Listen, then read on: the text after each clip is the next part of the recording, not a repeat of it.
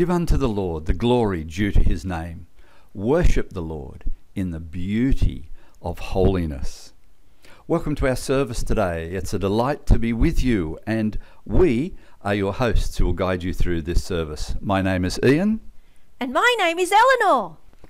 And the theme that we want to pick up today is how to be holy without being holier than thou. And our text is continuing our studies in the book of 1 Peter. We're going to begin with you singing, and the song is obviously built on our theme today. It is Holy, Holy, Holy.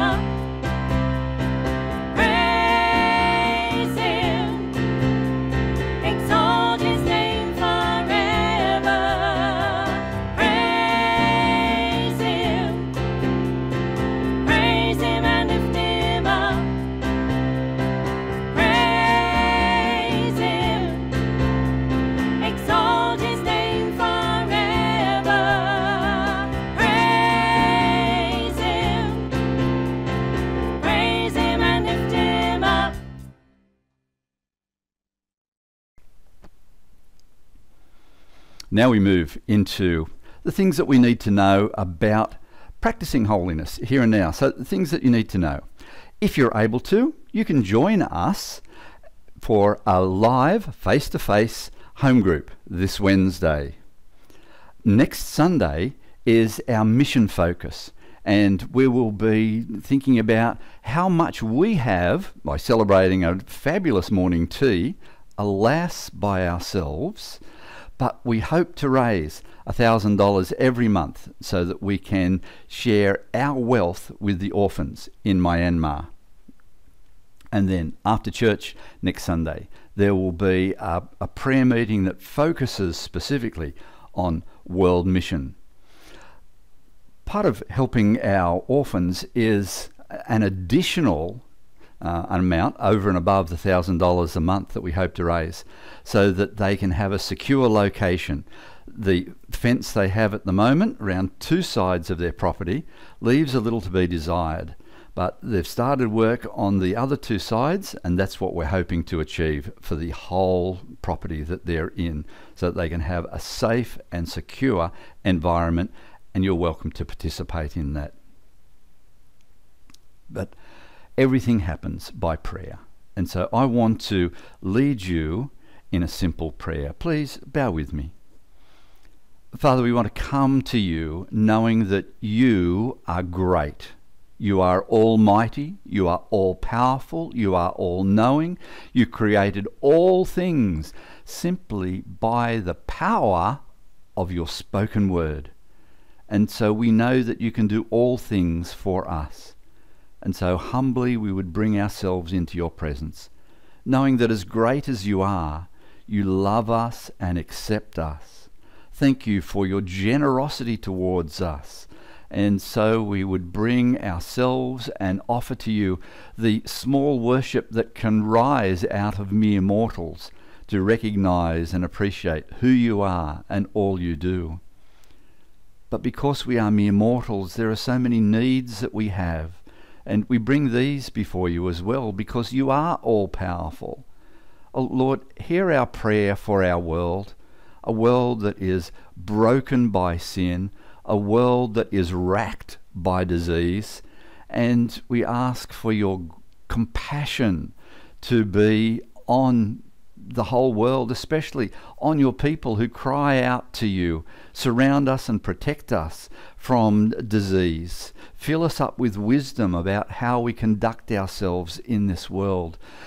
Fill us with your holiness, that we might be more and more like you, so that we might do your will, achieve your goals, and please you in every possible way. Thank you that you hear our prayer, for we ask these things in Jesus Christ our Lord. Amen. We have been generously endowed by our Lord. We've received so much, and so there's always an opportunity that we can give. Thank you for those who participate in the ministry of LifeChurch Panania. There are many ways that you can give. Thank you for those who are supporting the ministry of the church. Thank you to those who are supporting the mission of the church into Myanmar. Thank you to those who are going the second mile in supporting the security fence, and for those who've volunteered to help with the mortgage that the church has. The Lord will bless you. Freely we have been given, and so freely we give. Our next song is one that you know very well, and I know you'll be enthusiastically joining in to sing this. And it does indeed fit with the theme that we have, because we are told to be holy. And so being is a doing word. We can both trust and obey.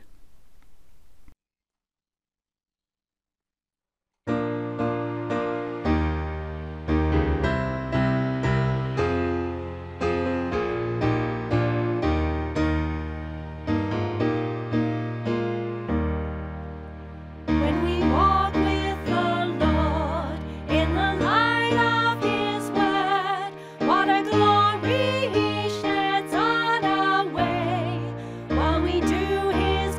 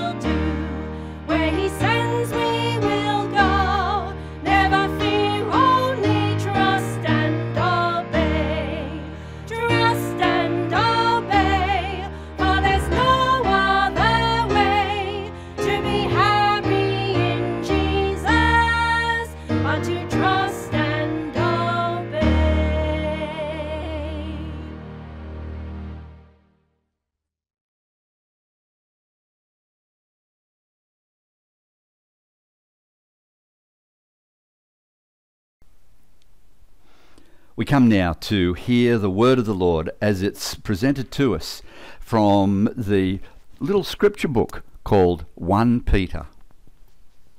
Hear the word of the Lord. Thoroughly prepare your minds for action. Be sober. Lock your anticipation completely on the grace to be given to you at the revelation of Jesus Christ. As obedient children, do not conform to the passions of your former ignorance. But just as he who called you is holy, so be holy in all you do. For it is written, "Be holy, because I am holy." This is the word of the Lord. Thanks be to God. Let's now explore what that means. We're told to be holy. So how do we be holy without being holier than thou? Now, I know the world has this picture of holy people live in stained glass windows. But the reality is, no matter whether the congregation you attend is online or large or small, these people are the real saints. The people who trust and obey are the real saints. So what does it mean to be holy? The word holy, in its narrowest sense, means to be different, to be set apart, to be something that is distinctive.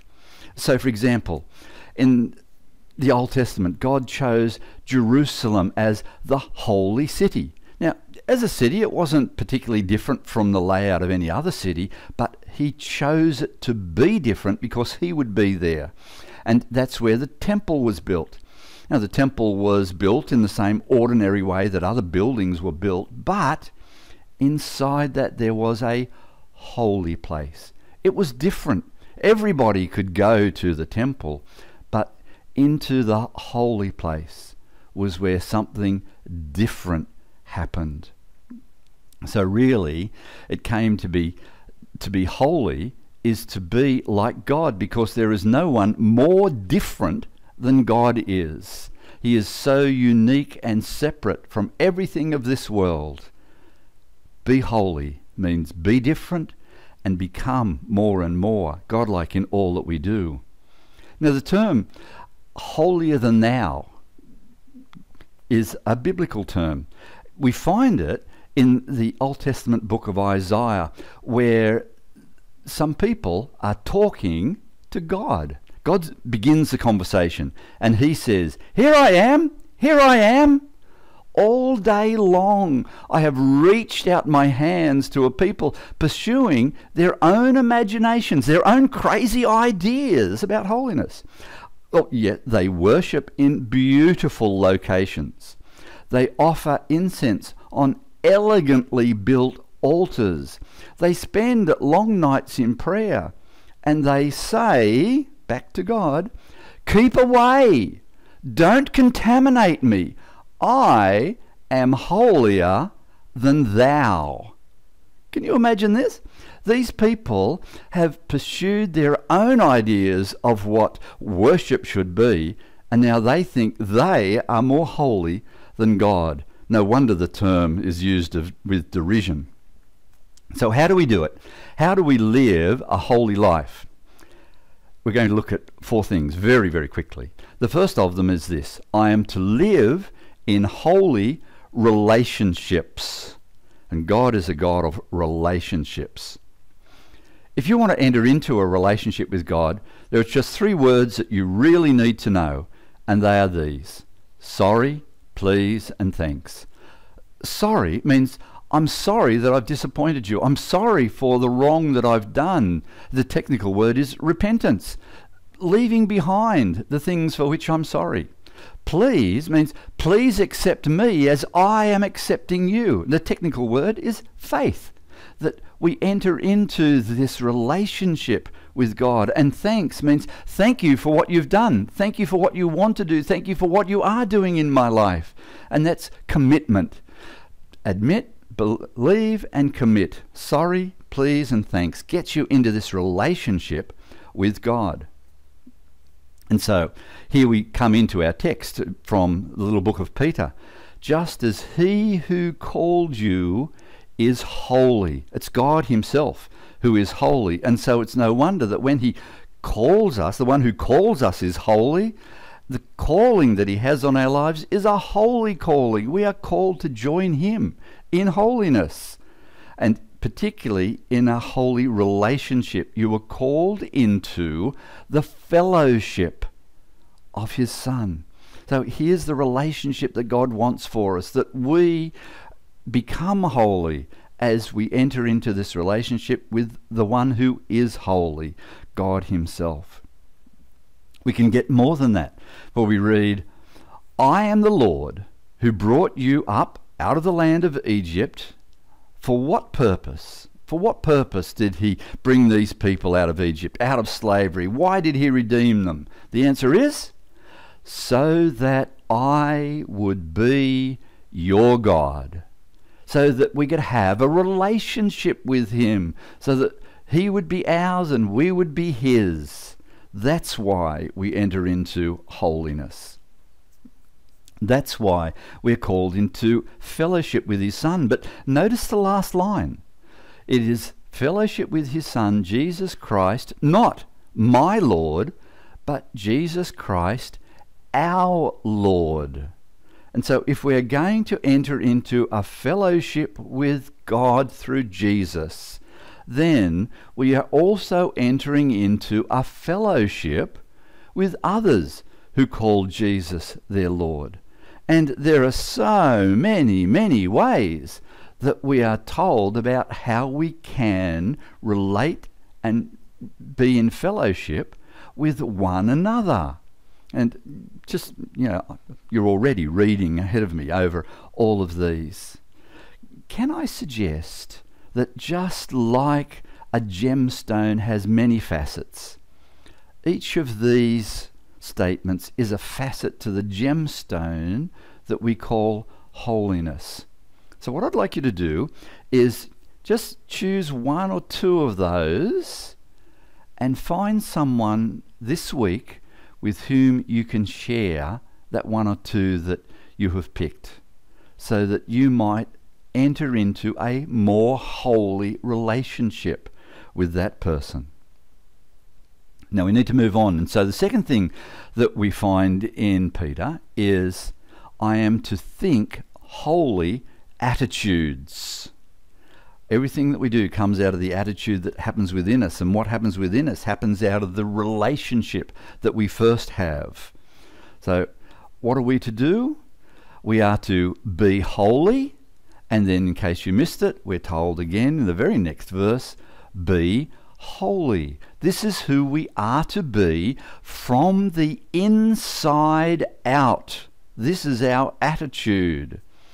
And so my attitude is to be one of humble obedience, where we do what we are told to do. Be holy is a mindset that I'm to adopt, but be holy is also a command that I'm given, so that I need to be obedient to that. Peter began his letter. Here we are, look right back in the opening verses, chapter 1, verse 1 and 2. And he talks about sanctification. Now you know already that sanctification is the same word as holiness. The holiness given to us by the Holy Spirit. For what purpose? Why are we to be holy? How are we to be holy? What's the expression of our holiness? It is obedience. We are to be obedient to everything that God tells us in his word. And so the instruction, be holy, is not an optional extra. We are just to go out and do it. When do you think God came up with that idea of us being holy? It was a long time ago. How long ago? The Father chose us in the Son before the creation of the world for this purpose, to be holy and blameless in his sight.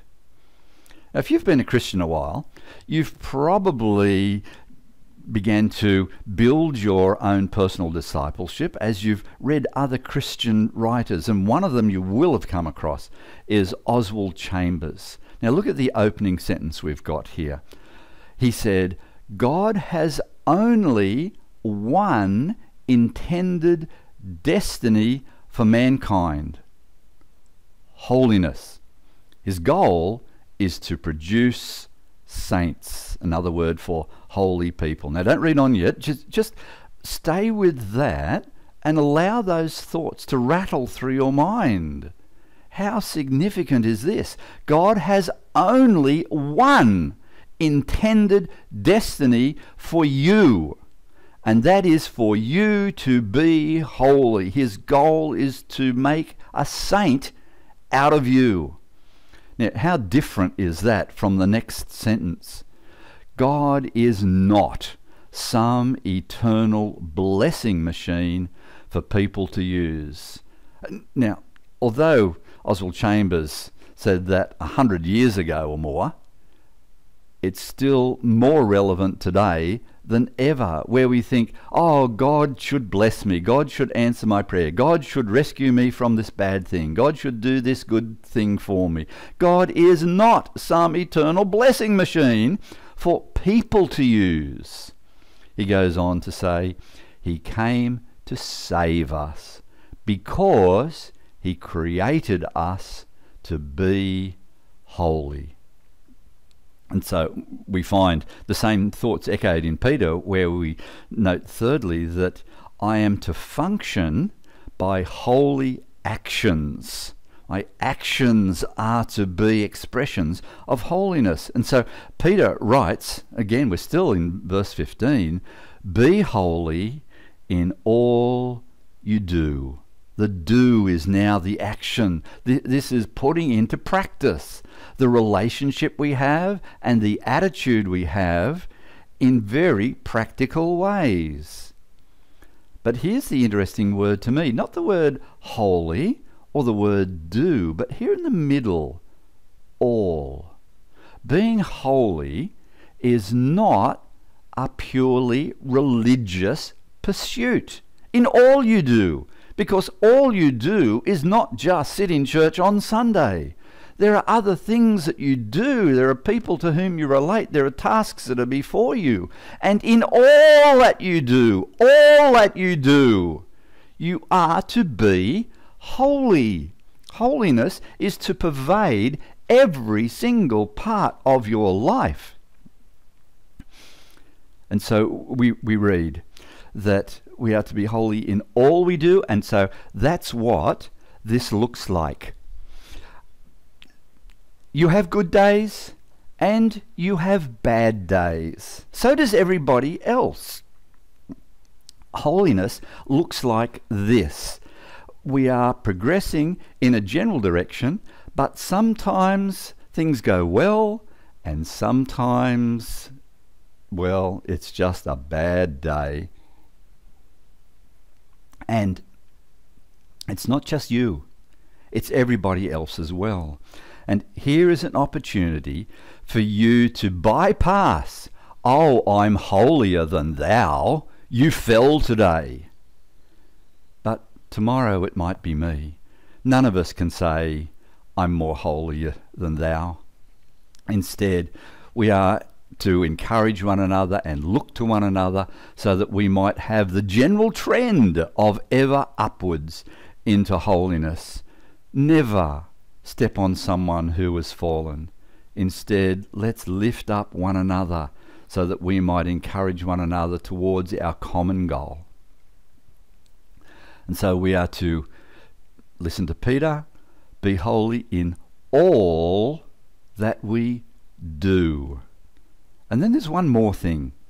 I am to live in holy discipline. And based on what we've just said, the discipline has to really be self-discipline. Oh, it might be fun to discipline other people, but that's not what we're called to do. We are called into a self-discipline. It's said to each of us, be holy. And you know why? Go on, have a guess why. because God says, I am holy. And you know, we're not called to be holy because there is some rule that says you must be holy. Well, that is true. It's not the main driver. We're not to be holy just because it's good for you. It'll make you feel good or be good. Well, that is true. It's not the main driver. And we're not to be holy because there is some reward at the end for holiness, although that is true. It's not the main driver. Do you know what it is? We are to be holy because our Lord himself is holy. Verse 16 says, for it is written. So let's go back, all the way back to the Old Testament book of Leviticus.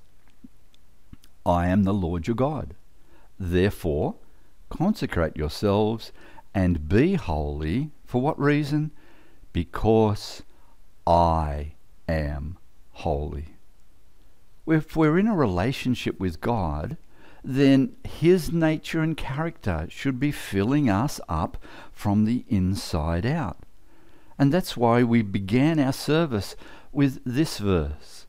Give unto the Lord the glory due to his name, which means worship the Lord in the beauty of holiness. Holiness is a beautiful thing.